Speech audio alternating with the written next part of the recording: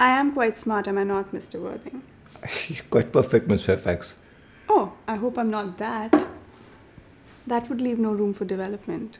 And I do intend on developing in many directions. It's quite a charming day, Miss Fairfax. Pray don't speak to me about the weather, Mr. Worthing.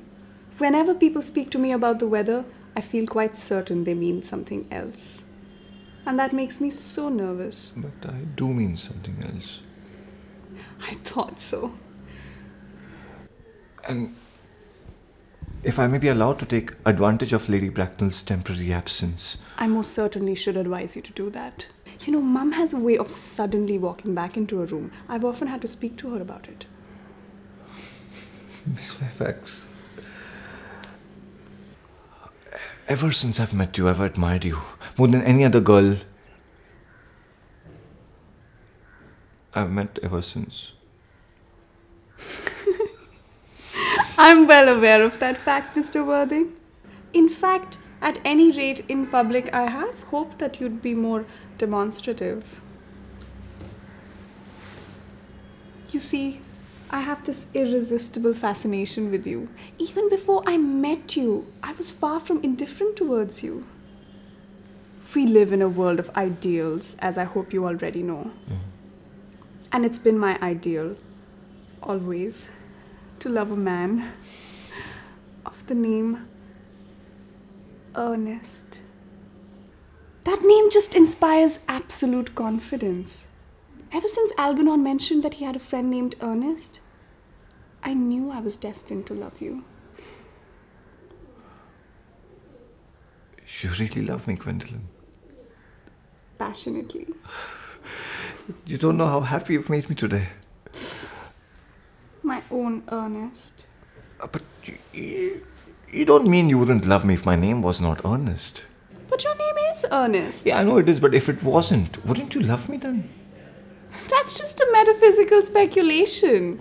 And like all metaphysical speculations, it has nothing to do with real life. If I may speak candidly, Miss Fairfax, I don't think much of Ernest. In fact, I feel that name doesn't even suit me. It suits you perfectly. It's a divine name. It has music. It produces vibrations. But there are other charming names. Like Jack, for that matter. Jack? Jack, it's a great name. Jack has no music. It has no vibrations. I've known several Jacks and they're usually just more than just plain.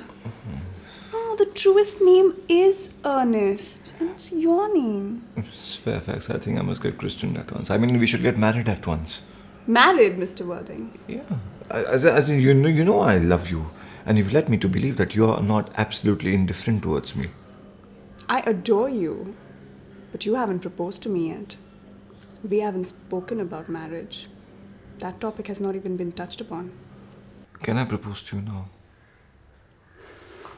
I think that's an admirable opportunity.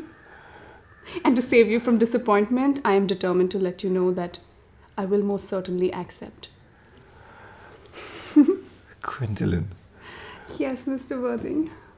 What have you got to say to me? You know what I've got to say to you. Yes, but you don't say it. Will you marry me? Yes.